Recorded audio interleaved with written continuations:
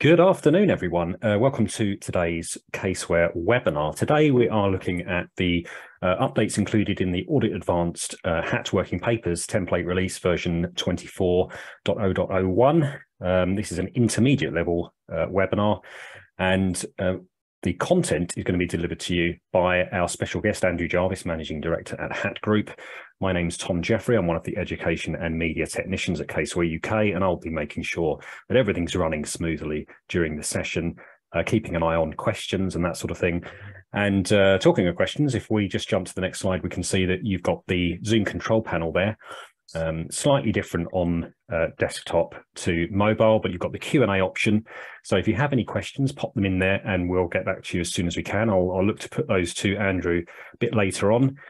If we don't get back to you during the session, we'll do so afterwards, and we'll also include a Q&A document, which will be attached to the recording. So we are recording the session, and that will go on the help site, which we'll signpost a bit later on. The recording will also be posted on our YouTube channel. That's our client services YouTube channel, and again, we'll signpost that a bit later.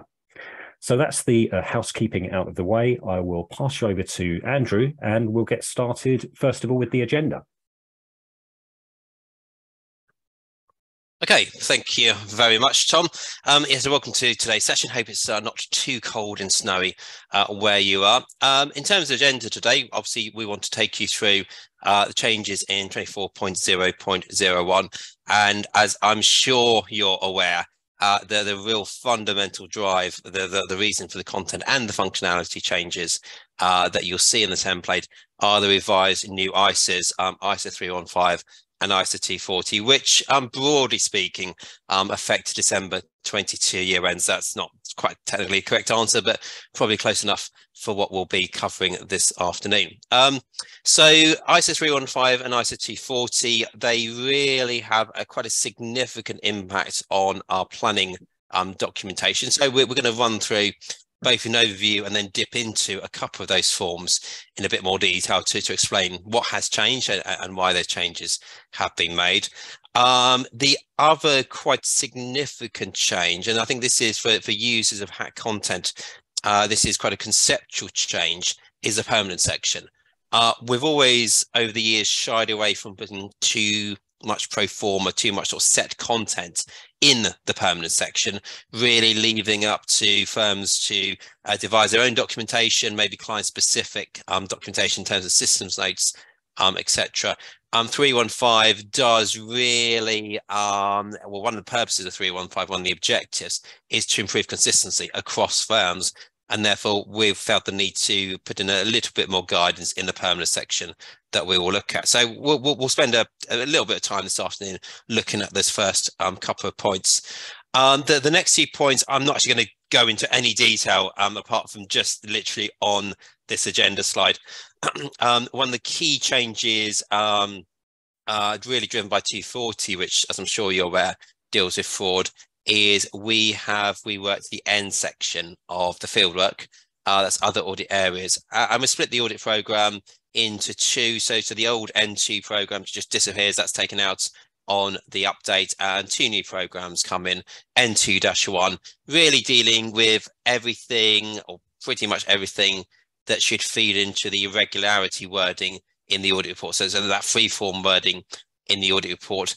And possibly the biggest change there that you'll see is our work on journals, which is incredibly important and has a lot of emphasis under both 315 and 240, moves from the U section to the N section. And the logic for that is journal testing. The U section covers nominal ledger, but the journal testing is actually nothing to do with the nominal ledger. Well, of course, you're testing the nominal ledger, but the purpose of journal testing is looking for fraud, looking for inappropriate entries. So it fits better with the rest of the work on irregularity and fraud on N2-1. Another change in the template, which I won't go into any details at all, is we have for the first time really given formal consideration within the methodology of what ISA 315 calls automated tools and techniques. Now, that term is relatively wide. It covers all kinds of automated ways of doing audit, but in terms of the firms watching this, you're probably going to be thinking about data analytics as being an automated tool and technique. And I know many firms have dabbled with data analytics to greater or lesser success over the past couple of years. And the audit methodology now recognizes data analytics, and certainly in terms of sampling, which we'll see a little bit later, if you are using analytics successfully, it allows you to reduce substantive sample size in the same way that you would do if you were performing good quality supportive analytical procedures. So we'll look over the next few minutes at change to the planning permanent section, but as I say, the end section and automated tools and techniques, that's just really to signpost at this point that there are changes there. We'll then look in a bit more detail at the risk documentation. You're going to bring up on screen our new assertion risk assessment, and also how that affects the financial statement areas worksheet, which is clearly one of the sort of most fundamental elements of a Caseware file, and also look at the risks function and how that has changed as well. And then if time allows, just towards the end, I will just pick up one or two other enhancements, primarily accounting estimates, and 2 years down the line from 540 revised coming in, just how we tweak the documentation to hopefully make it a little bit more user-friendly. So that's the agenda for today. As you know, it's those two ICEs that really govern the changes to the file, 315 and 240. Clearly, I haven't got time today to go through the reasons for the change, or in fact the changes in detail. I know many people watching this will already have taken separate training from HAT covering those changes, and if you are after a good understanding of why these changes have happened and what they really mean from a client service point of view, from actually managing these effectively, then obviously HAT do have other training courses that are available. But in terms of these standards, 315 from the templates perspective is the big one. That is the one that has resulted in real changes to our planning stage, real changes to our risk documentation. 240 in reality is a bit of a non-issue. Yes, we've popped in a new risk form. Yes, we've tweaked one or two questions in other places, but in terms of understanding how the template works, it's 315, which is the fundamental. Our planning stage, our planning section has been re-referenced. If you think about planning, there's really 4 elements to planning: appointments, gathering information from the client, the risk assessment feeding into the sort of formal audit approach, and then dissemination of information. And it's a third section there, the sort of risk assessment and audit approach, which is one that's seen fundamental changes within the Caseware template. When you apply update, when your team apply update, it should be pretty easy to spot whether the file has been updated or not, because this section, this middle section from 11 through to 17 does look very, very different. There are also obviously other ways of checking the file's been updated, and I will mention one of those just towards the end. But just kind of running through conceptually how the risk assessment works. AC10, which hasn't really changed, so we've excluded that from the slide, still looking at risk overall. We're then looking at specific risks that impact the financial statements as a whole. That's at AC11, and that's going concern, as we did before, and driven by 240, an updated fraud checklist. That's the main element of that checklist at AA11B. Is a case view form, and then behind that we've got some more detailed considerations of fraud, and we've retained it as a Word document because we believe that some firms will want to complete that themselves, some firms will actually want to send that to the client to complete for the auditor to review. So the actual detailed consideration we've retained in Word at AC11. AC12 is our new consideration of controls. In terms of the software, there's not a significant change to the functionality there, so I'm not going to go through AC12 in any detail today. But if you haven't already looked at those forms, I would strongly recommend having a good look at that well before you start planning audits, because the changes there are probably the most significant from a workflow perspective and from a what you need to get from the client perspective. So definitely look at 12. Because you will need to sit down with a client and understand in maybe a bit more detail than you have historically what their control environment looks like, who is responsible for the risks surrounding IT, and also making sure you're talking to the right people at the client, and it's not simply the finance controller. You are talking to head of IT if that is necessary. We then look at materiality. We then look at the individual area risk assessment or assertion risk assessment, and I'll look at that in a bit more detail in a moment too. That feeds into the financial statement areas worksheet. The workflow there, I think, is now much better. Instead of having the FSA AC10 at the start of the planning or start of the risk assessment stage, that's now really providing the RI with an executive summary of the risk levels, and that's completed after the rest of the risk documentation. AC16 we'll look at briefly, and that is a summary of our key and significant risks, and then assignment plan down the bottom. So that hopefully gives you a little bit of an understanding of what to expect when you do open the template for the first time, if you haven't already done so. In terms of permanent section, we've got, as I said in my introduction, new pro forma documentation. I'm not going to go through these in any great detail. I've got a couple of examples on the screen in front of us. The point I would highlight is I deliberately said documentation. I didn't say checklists. Yes, we're asking questions, but these are questions that need narrative responses. Some of them might be, yeah, that's on the systems notes and it's a pure cross-reference. Others will require narrative documentation. So it's definitely not a yes/no answer. The biggest change in terms of functionality to the template is, however, AC14 and the FSA consideration of risk at assertion level. And I'm going to jump into a Caseware file in just a moment and show you how this works. But just before we get there, the kind of conceptual change, so the reason for the changes in the documentation is, first of all, the need to explicitly consider the magnitude and the likelihood of an error, of a material error occurring. So the graphic in front of us is not embedded in the methodology. It's just an example. It's illustrative. But what we've got to be thinking, what we've got to be documenting on file is how likely is this error to occur? And if it does occur, what's the impact? How significant is this going to be on the financial statements? You could have something where the error is almost certain to occur, but actually is almost certain to be highly immaterial. And therefore, overall, it's going to be much lower down our risk spectrum. We've got to consider inherent risk factors, which I personally believe are actually helpful, and we'll see how that feeds into documentation.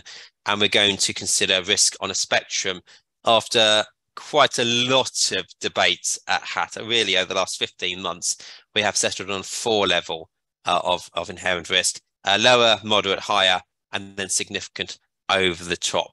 So the slide also mentions that control risk we need to look at separately. To be fair, I think the HAT's documentation largely did that anyway, but I will just highlight that as we go through as well. So what we've got on screen in front of us is AC14 ARA, the assertion risk assessment. And just to, before we look at the tangible fixed assets, if we just go up momentarily, one thing I would flag up is our technical team at HAT.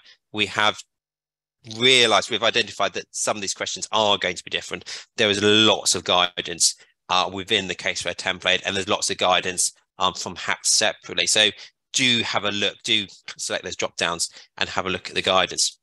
On this form, we are looking at each individual area of the financial statements above performance materiality. So if something is not material, for example, to intangible fixed assets, you just deselect that and the detail disappears.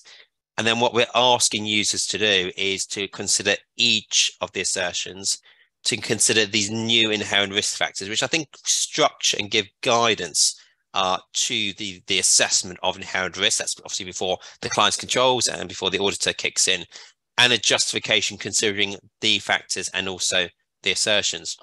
What you then need to do to evidence consideration of both the likelihood and magnitude is to consider, again, on a 4-level basis, how likely you think the error is to occur, and if it does occur, the magnitude.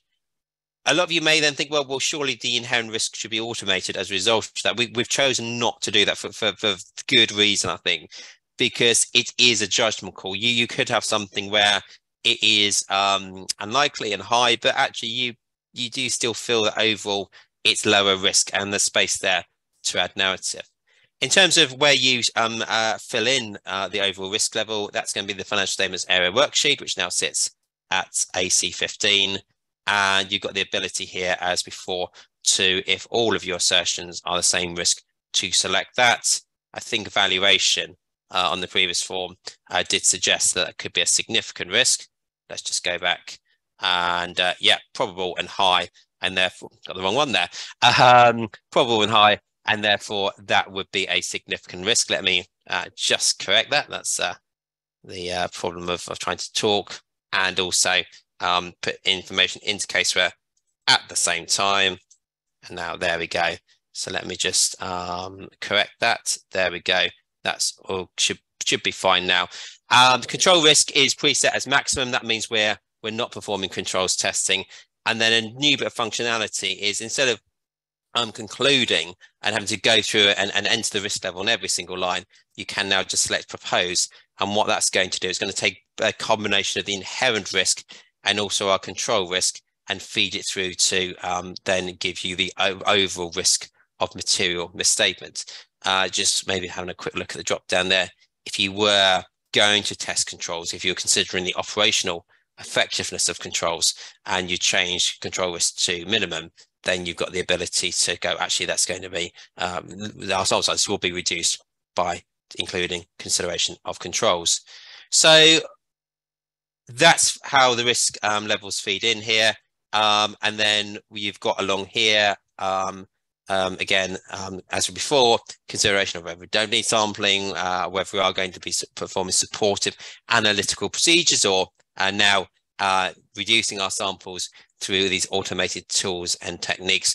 The one point we're taking out of there is consideration of whether you're doing controls testing, because that's actually being driven from our consideration of controls risk here. So if control risk is maximum, we're not going to be doing controls testing. If you wanted to change that to a minimum, then you would need to evidence controls testing. If successful, our control risk remains as minimum, and that's going to reduce our sample sizes. Just jumping on to the sample size calculator, this is still in the fieldwork section, so I've just picked up C2-1, which is our fixed asset sample size calculator. Really no fundamental changes to this form. If I just go up to the top, we've still got the population, taking off key and large items, which we haven't done in this example. And we're still considering our sample sizes on an assertion by assertion level. A little bit of change to the documentation here, just to, or the phraseology on the form, to link it very nicely back to the previous form. What I want to highlight is the sample sizes are driven by the risk levels, driven by the risk factors that we've got there. Whereas a significant risk, what we're saying is nice and bright and red on the form here, is you've got to do something extra. So we've got still embedded in the methodology set sample sizes for lower, moderate and higher. Whereas a significant risk, you're going to have to do something extra, whether that is considering extending sample size beyond the necessary size for high risk area, or whether it is maybe different techniques that don't require sampling. So that hopefully gives you an overview of the main changes to planning in terms of risk and in terms of the FSA. A couple other things to mention before I do hand back to Tom. First of all is the risk function. Remember, and I know a lot of you do utilize this very well, the risk functions allows you to document significant risks, potentially other important risks as well.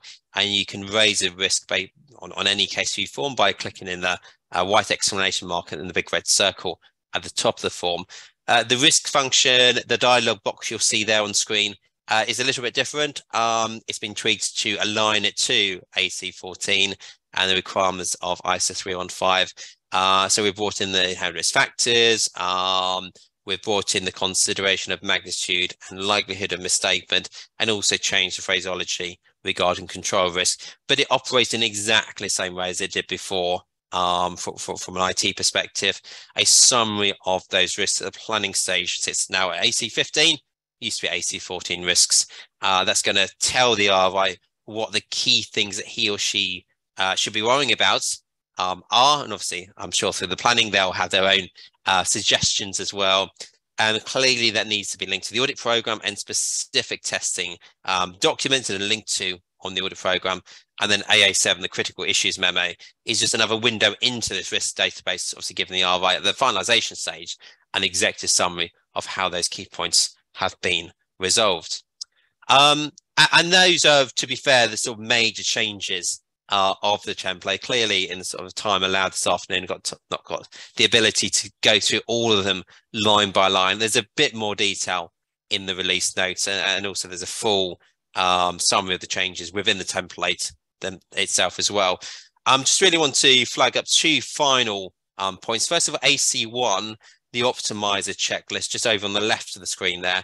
In the guidance document, we have now included, just as a quick summary based on user feedback, of what documents should be on the document manager at the planning stage. So if you have any concerns about the file being rolled forward correctly, maybe there's a form on there you think actually the update should have removed that, maybe somebody has put it back just through habit, that's giving you a control there in terms of what should and shouldn't be on the planning stage. And then over the right-hand side of the screen, the AE document dealing with accounting estimates. A bit more narrative here. So we're given consideration of, are these areas material? Are you going to include a detailed program? And also to really allow firms to document very quickly why some estimates aren't even getting a risk assessment down the foot. We've got space to list out any estimates and their value and the reason why, perhaps because it's below performance materiality, why you're simply not even going to perform a risk assessment. And you're not needing to do that for every single tiny trivial estimate, but the feedback was people wanted the ability to document nice and quickly why something was not considered to be to warrant a detailed risk assessment. So that gives you hopefully a snapshot of those content and functionality changes. I'm just going to pass back to Tom now, who's going to talk us through the mechanics of actually updating, really signpost you to some of the updating guidance. Thanks, Andrew. And if you have any questions that you want to submit while I'm showing you the next segment, please use the Q&A option. We've got some questions that have come in, but you can continue to submit those right up until we stop broadcasting.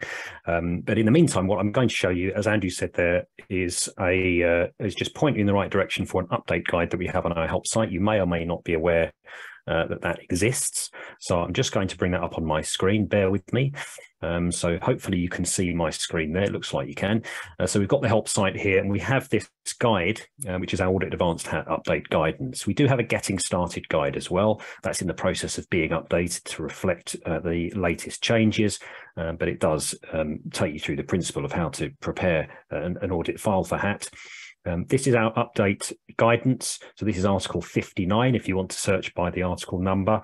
But if you open up our guide that we've created, then we've got a version 24 update guide, which will take you through lots of different considerations when you're updating your file. So we have lots of queries from clients about the best time to update your file, whether you should only update functionality, for example.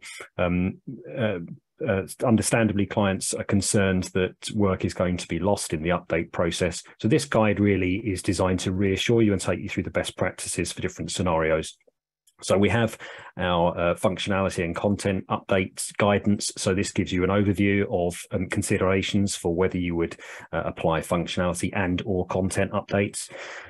It's also giving you guidance here on installing the new template. Of course, that might not be something that you take care of yourself, but the contact at your firm would hopefully find this useful in terms of the process for first of all, getting the software updated, but also updating the individual files. And then we also have some considerations for different scenarios to do with SmartSync. So if you're using SmartSync, so for example, this first section is updating non-SmartSync files where the current year hasn't started. And then we have considerations for SmartSync files in the same scenario. And then we also have some frequently asked questions. I'm breezing through this. I'm not going to take you through every section in detail, but as I say, if you go to our help site, then you'll see our guide for updating HAT version 24. Of course, that includes this one that we're looking at now. I'm just going to bring up the slides and I'll signpost a couple more things for you. But in the meantime, certainly feel free to use the Q&A to log any additional questions that you have. You should be seeing now our question slide just to show you where the Q&A option is. We do have some questions that have come in, so I'll bring Andrew back in and we'll just cover a couple off there that I imagine are on the minds of many of our attendees today. So the first one is, when does ISO 315 and 240 come into effect? Yeah, that's a good question, and I mentioned it very briefly right at the start. I said December 22 year, so that's not strictly correct. It is both standards actually come in periods commencing 15th of December last year onwards. So clearly, and if you're not quite had lunch yet, and then therefore your brain's not quite working, that will generally be December 22 year ends. But do be very careful with short and long accounting periods. Okay, and the other question we have here is, I've looked through the permanent documentation and it seems that all the questions are covered in my existing systems notes. Do I have to complete the new forms as well? What I would say to that, Tom, is first of all, the firm in question, well done, because your systems notes are probably very, very good if all the new questions are covered by those notes. In reality, the kind of control side and the system side, which I glossed over, is a codification and an expansion of best practice. So if your systems notes are good, a lot of the information, a lot of the questions we're asking will already be within your working papers, and there's no need to reinvent the wheel. I think you should work through the new case review forms, but it's probably a cross-referencing exercise.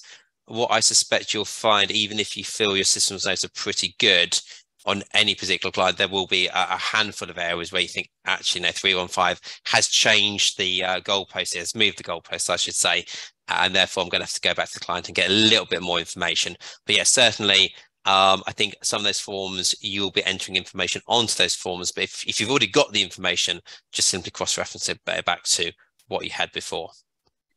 Lovely, thanks, Andrew. I think we've got a couple of minutes left, so we'll go through the wrap up. Any additional questions that you have, please continue to submit them, and we'll get back to you after the session. And I'm just going to jump to our next slide, which is just reiterating how you can view and sign up for our webinars as you have done for today. So caseware.co.uk/events. You'll see all of our webinar listings there, including the agendas, and you can sign up to attend. That also includes some other event types. So any conferences, that sort of thing, usually pop up on there, but certainly for our webinars, keep that page handy. We will also notify you of upcoming webinars. So we've got a couple of quick plugs here. So we'll also notify you of our upcoming webinars on our LinkedIn page. So that's our Client Services Caseware UK LinkedIn page, and any other news within the business. So head over to there and follow us on LinkedIn. We've also got our Client Services Caseware UK YouTube channel. So we have a webinar playlist. So our recording of today's session will be going on there very shortly. And if you subscribe and set your notifications, we'll of course let you know when new videos and webinars are added.